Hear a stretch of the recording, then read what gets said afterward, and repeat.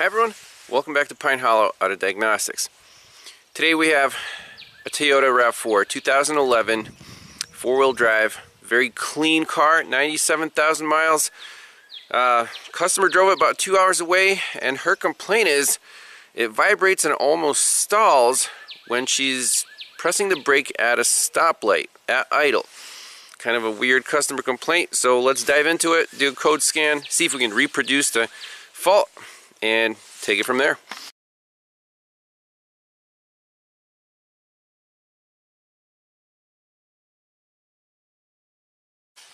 Alright, let's first read the customer complaint here.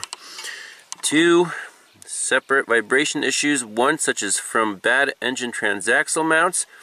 Second one is when idling or coming to a complete stop with the brake pedal depressed, idle drops as if to stall, misfire vibration becomes intermittent as long as brake pedal is depressed. If e-brake is used instead of brake pedal depressed, no vibration, low idle, or misfire. Once brake pedal is depressed, the problem manifests. No change in drive or neutral, no codes present, suspect power brake booster, vacuum hose circuit for booster.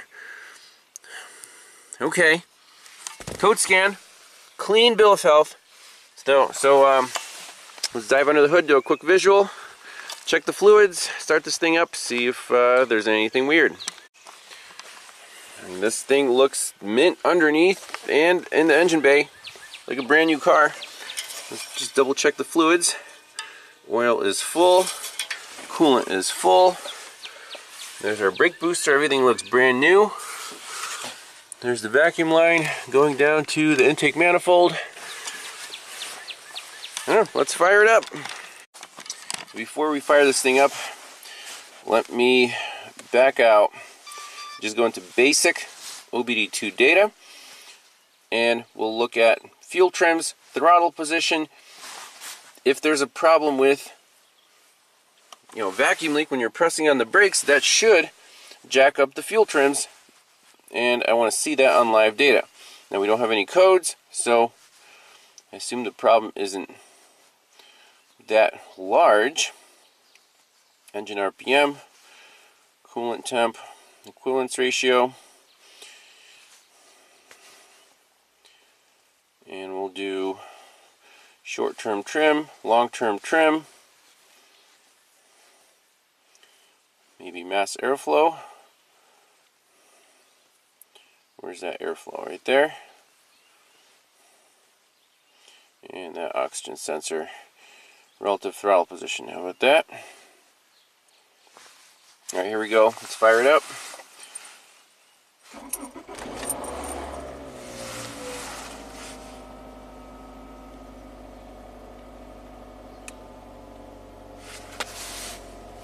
So lambda is reading. We're correcting. There's a short-term trim. Let me press the brake. No difference on the brake. Put it in gear. Here's the e-brake set.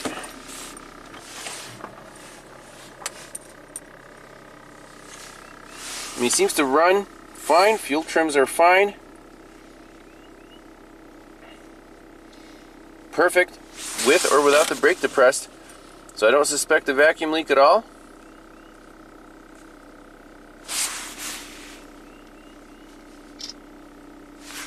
Let's let it warm up. Take it for a spin around the block. See, once the idle comes down, maybe the owner said it almost wants to stall. Could it be a dirty throttle body? Perhaps, but we should be able to figure that out fairly quickly. We're cruising along here, almost fully warmed up. Accelerates just fine, drives just fine, like a brand new car. Go for a few miles and come to a stop sign. Alright, we're here at an intersection.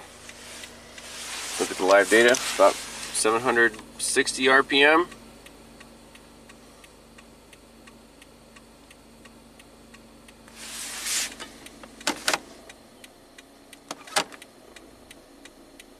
Nothing abnormal whatsoever at all. So absolute throttle position is 15.6%. I don't know what to say here. Fuel trims are perfect, nothing abnormal. Okay, so we're fully warmed up. The RPMs are now at 650. We're in park, 14.5% on the throttle. So if I step on the brake, nothing changes at all. See, the short-term fuel trim just bumps up a little bit. That's normal. That's to replenish the vacuum in the brake booster. About 2 grams per second on the mass airflow. Let's put it in gear. Throttle bumps up a little bit to 14.9.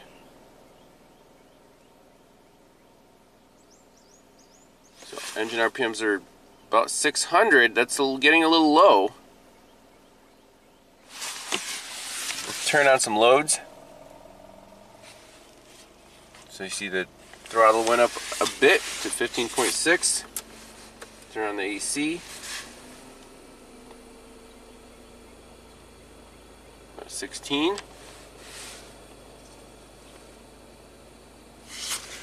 So now we're using almost 4 grams per second with the loads on. Still maintaining 14 volts. So AC off, fan off, lights off. Okay, so the RPMs do drop to about 600, which I think is slightly low. This must be what the customer's talking about. With no loads.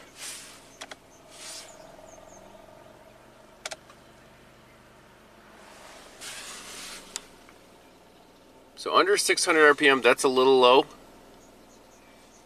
So it's not misfiring, it's not ready to stall out, but it does feel a little shaky because a 4-cylinder engine idling below 600 RPM, you'll feel the actual pulses of the cylinders, you know.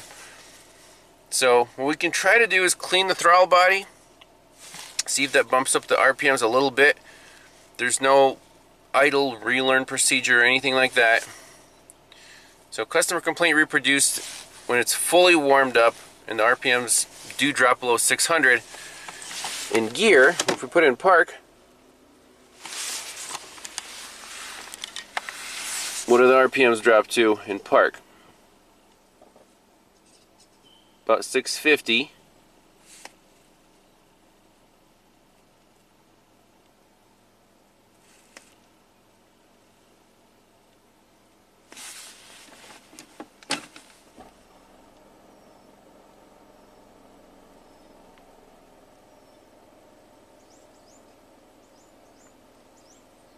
Below 600 in gear. Neutral.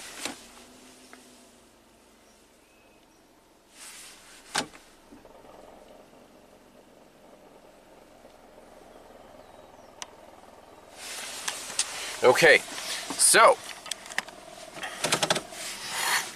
we've seen this exact symptom before, at least on 2 or 3 other Toyota products. Think of 2014 Camry, 2014 Lexus, and what else? Anyways, dragging torque converter. On this drivetrain, the 2.5, they use the updated transmission where you can't check the fluid level, there's no dipstick. And these torque converters like to start grabbing a little too much at idle, dragging. That will cause these exact symptoms because the computer is only programmed to bump up the throttle a little bit, assuming that the converter is going to drag a certain amount. If it drags too much, yeah, it'll be a little too much load and the throttle won't compensate for that. So what we could suggest is fluid flush on the transmission, but if that doesn't take care of it, it's going to need a torque converter eventually. Right now it's not bad, but that's the diagnosis for this Toyota Rav4. Slightly dragging torque converter, too much compared to when it was new. That's definitely the issue here. So let's put it in gear again one more time.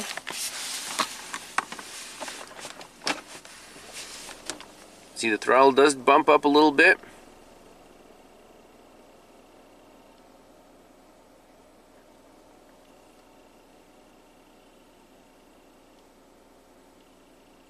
And it does not matter if your foot's on the brake or not.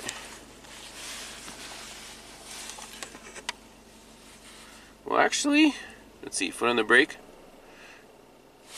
The throttle does drop down a little bit when your foot's on the brake. Okay, customer complaint reproduced. Foot off the brake. See, the throttle bumps up a little bit.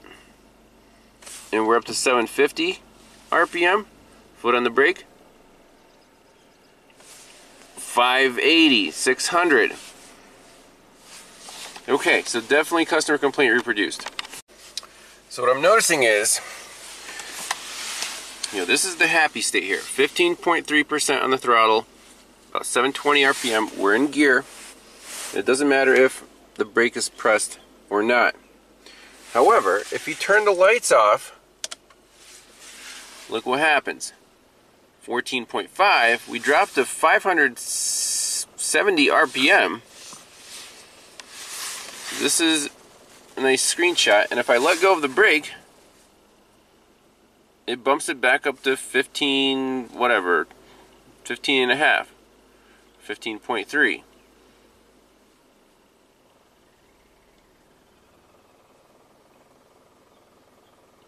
Crazy, right? If I turn the lights on,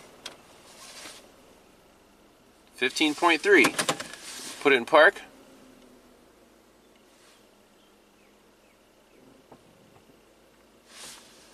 So 14.5. Lights off.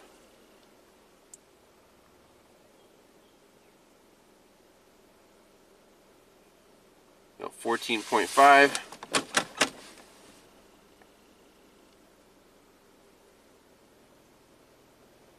14.5, so it doesn't bump up the throttle when you're in gear with the lights off and the brake depressed. Is that a programming issue? It could be. Well, let's clean the throttle body, see if that makes any difference.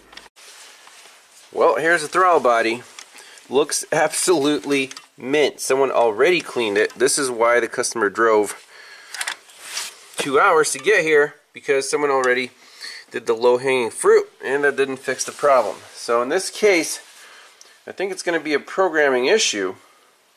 Why does the computer bump the throttle down when the accessories are off, and you're in gear, and your foot's on the brake? Well, let me just wipe it down just so we're definitely 100% clean on the throttle body, but that's not going to be the issue. Alright, well, we've done all we can do. The customer complaint is definitely present. I looked at TSBs, nothing of interest. It's a programming issue. For some reason, when the headlights are off and the brake is pushed, the throttle closes just a little bit too much and the RPM drops below 600, which I don't think it should. What's the solution? Well, how about you just turn your headlights on? Or go to the dealer and get your ECM reprogrammed, which may or may not fix the issue. So, was this problem gradually getting worse as the car aged? It's, 13 years old. Not too many miles on it. But as stuff, kind of wears and changes a little bit, the computer should be able to compensate for this. So, that's what I'm saying. It's a programming issue. Shouldn't the desired idle be 650, not 580? It should be a feedback loop. For some reason, on these Toyotas, they don't do it that way. There's no idle relearn, command or anything like that. So here we are. This is its happy spot, 740 RPM, 0.78 on the throttle. If I turn the headlights off, that's all I'm doing. Headlights off. Look what happens. RPMs dip below 600. We're at 0.74 on the TPS. And you can see the camera's shaking. That's the customer complaint. It's not a misfire. It's just idle speed is a little bit too low.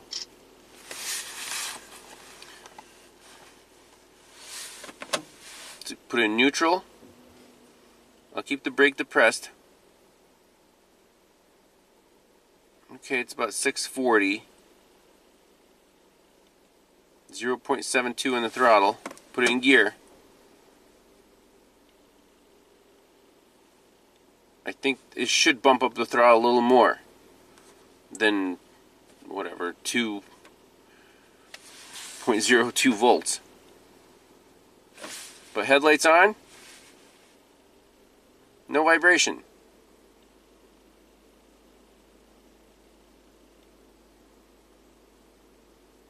(740 RPM),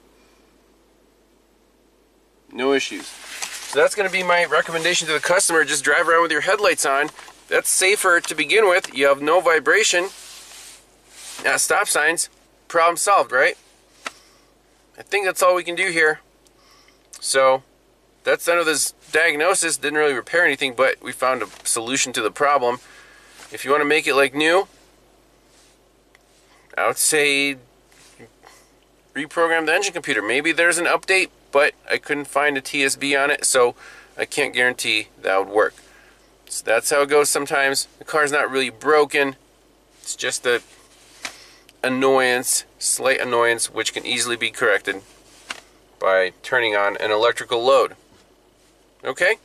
So, then let's make sure that the alarm works. So if we shut the car off and the headlights are still on, will it ding at you? No? There's no headlight reminder. There's just a little indicator. Headlights don't turn on or turn off on their own. That's kind of silly. You can leave your lights on like that. Not smart, Toyota. Alright, well, we'll see you in the next one. Bye-bye.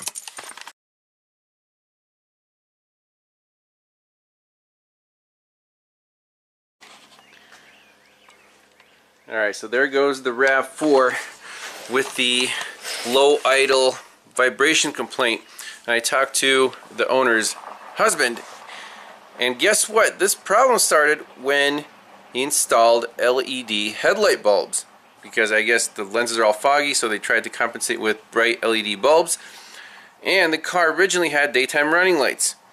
He disabled those. Bingo! Now the engine computer sees a lower load and drops the RPMs down. Boom! So the problem started when they installed LED bulbs, but they didn't put two and two together there, that the load sensed by the engine computer can have a dramatic effect on idle quality. So either just change out the bulbs to OEM, just restore it back to stock, maybe get new headlight lenses so you can, the owner can see better at night. So that makes me feel better. We're spot on with the diagnosis using scan data. No parts required. And again, non-OE parts can introduce weird variables. We've seen this before, especially on Toyotas recently, I've noticed. Ignition coils, headlight bulbs, you name it, unintended consequences. So that's it for that one. Pretty interesting conclusion. So thanks a lot for watching. We'll see you in the next one. Bye-bye.